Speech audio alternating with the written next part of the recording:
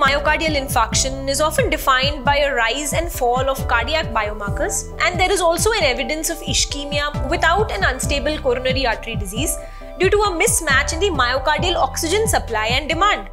Now, type 2 myocardial infarction, it occurs owing to multiple factors associated with the oxygen supply and demand imbalance, which may confer different tasks of adverse outcomes.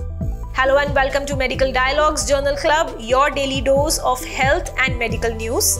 I am Dr. Nandita Mohan, and today I am going to discuss about the assessment of oxygen supply and demand imbalance and their outcomes among patients with type 2 myocardial infarction. To evaluate the prevalence and outcomes of different factors associated with oxygen supply and demand imbalance among patients with type 2 myocardial infarction, the researchers conducted a secondary analysis of the high-STIACS cluster randomized clinical trial.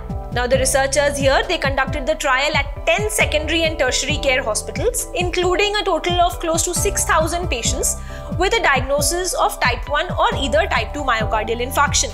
Now, in this trial, that is a cluster of these trials, the main outcome was all-cause death at 1 year, according to the factors that were associated with the supply and demand imbalance among patients with type 2 myocardial infarction. Also, in this secondary analysis of the randomized clinical trial, mortality after a type 2 MI was associated with the underlying etiological factor often associated with the oxygen supply and demand imbalance.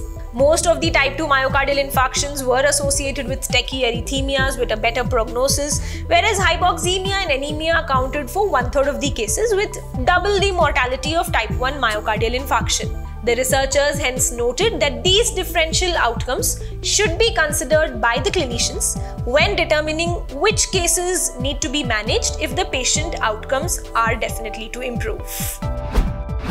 That's all for today. Stay tuned to Medical Dialogues for latest updates.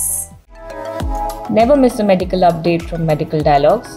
Like, subscribe, and press the bell icon.